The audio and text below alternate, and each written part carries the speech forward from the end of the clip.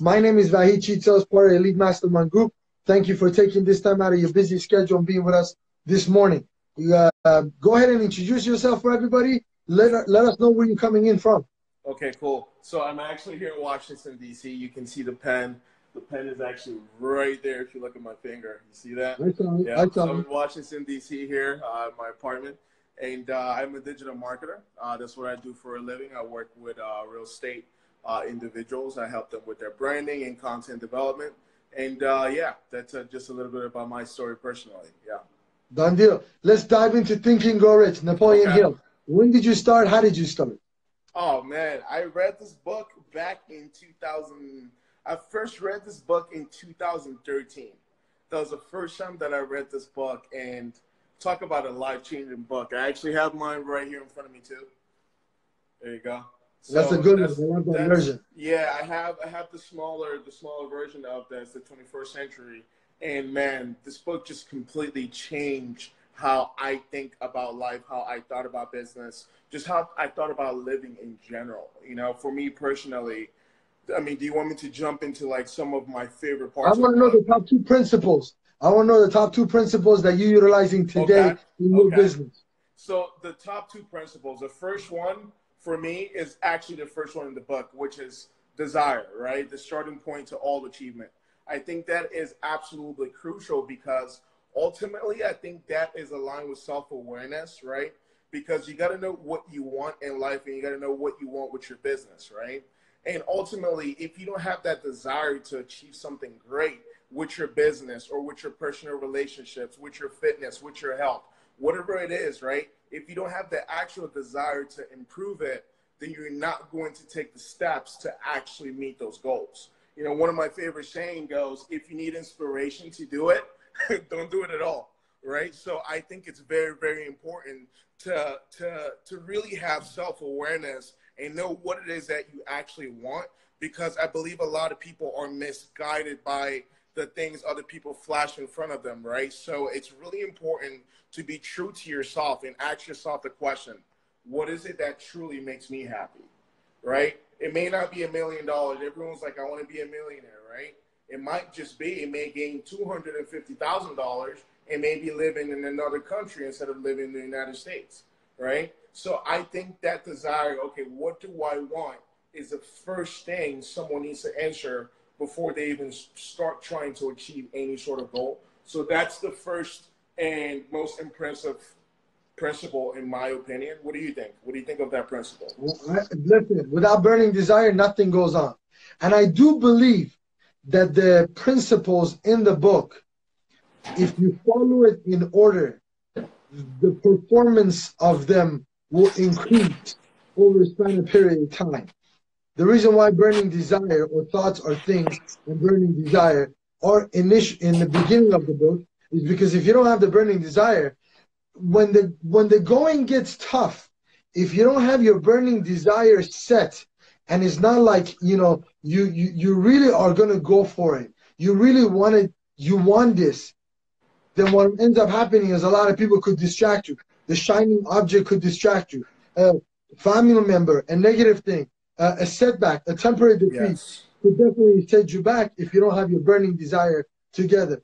Also, I follow up with that with just saying, you know, you definitely got to write it down so you could remind yourself if you're at a peak state of mindset and you wrote these things down, and then now you can review it. Definitely, it just brings those emotions back, and I think it helps a lot. What's number 2 for you? Number 2 for me, I am going to read it out of the book. So number 2 is going to be persistence. And I know that may sound cliche to a lot of people, but I think there's a lot of people out there who aren't necessarily the brightest minds in the world that are extremely successful. And they're not successful, again, because they're so smart. They're just successful because they're willing to take more beating than everybody else is. Because ultimately, I don't know about you, I personally have not met one person that has had a smooth road to success. Not one person. That never happened. Not one person, right? It's like, there are these fairy tale stories where people think mastery just happens overnight. And I think persistence is probably 80% of the game. And then the other 20% is like actually knowing what you're doing, mastering your craft and so forth on. But I think most people are just way too soft and give up way too soon, right? If you want to have this wonderful thing in your life, I think it only makes sense to understand that there's going to be a massive amount of sacrifice in order to reach that thing, right? Like, you want to have a six-pack? Like, why don't I have a six-pack? Because Haniel loves eating donuts, right? I'm not sacrificing enough in order for me to get that six-pack. And I don't think people understand that it's really, really, really, really crucial for you to set your mind on your goal and for you to really tell yourself, until I achieve this goal, until this is done, I am not going to give up. It's literally that, you know, die trying mentality that every single person that I know that is extremely successful, every single one of them have that trait. Not one of them have the trait where, you know, they pick something, it doesn't go well, and then they say, okay, I'm done with this. It's over now. I haven't made my $100,000 in 30 days. I quit. I give up, right? So I think persistence is crucial. You need to be able to get hit in the head over and over, because business is not, it's not easy. Business is not easy. Life is not easy. You can't expect it to be easy.